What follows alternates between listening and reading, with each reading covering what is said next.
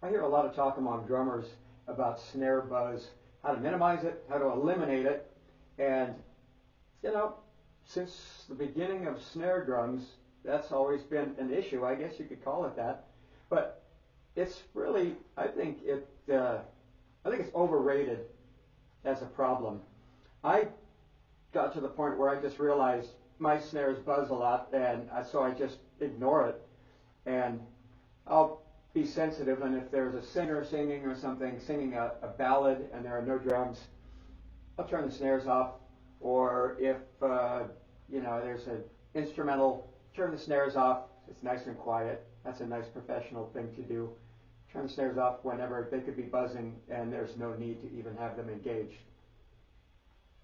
Now, having said that, and quite frankly I have, snare buzz is something you can live with. You cannot eliminate it completely.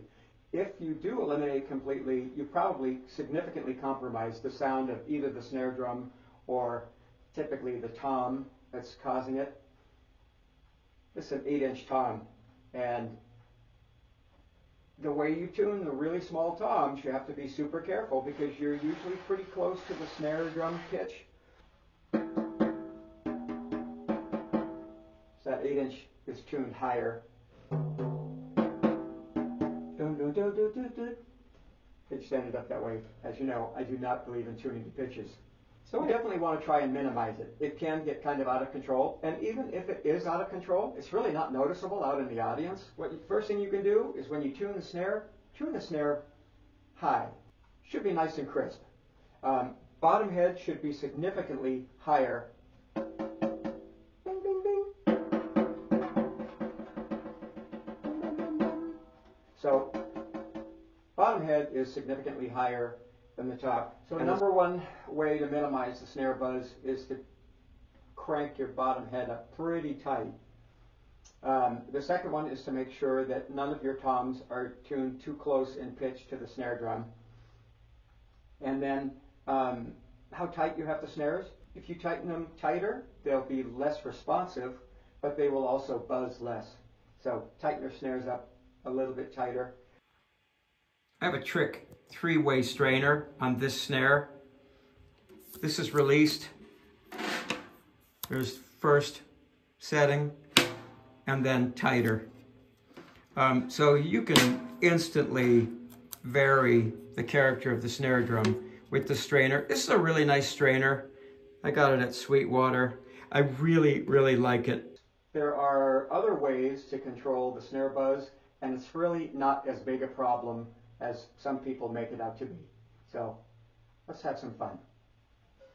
This is a really good way of testing your mics anyway. If you think you might have a certain mic, like if you've isolated a channel and suddenly everything cleans up, well then what I've done here is I've muted everything.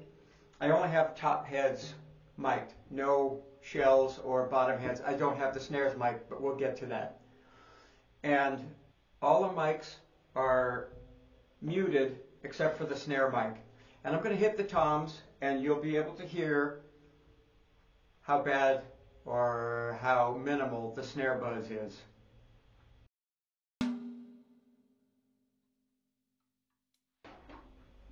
Here's with it loose.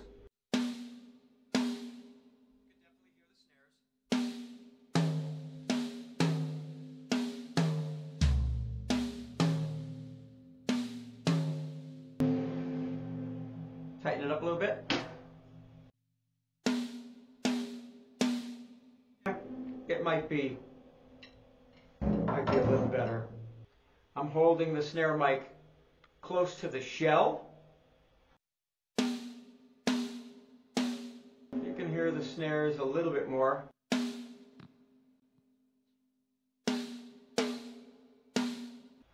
Here's holding it near the snares.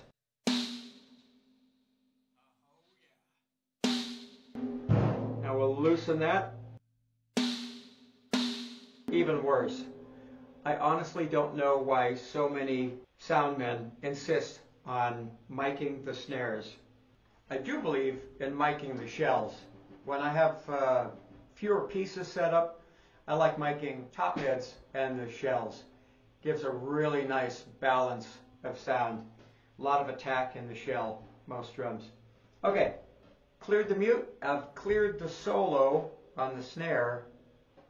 And you tell me if you can hear the snares buzzing.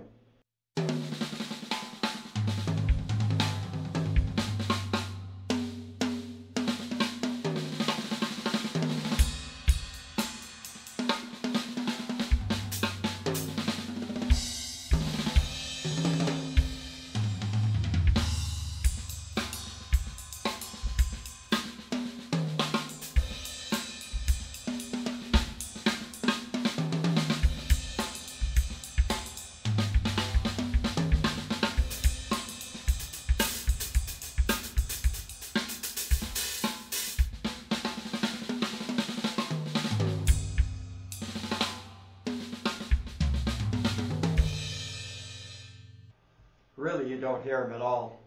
Between having the bottom head tight, having the snares a little tight, you don't want to choke them, being careful about how you tune the toms that set this thing off, and that goes both ways. Tune the snare, tune the toms so that they are as far from each other pitch-wise as possible. It's not even an issue. If you're miking the snares, it's going to pick up a lot of snare.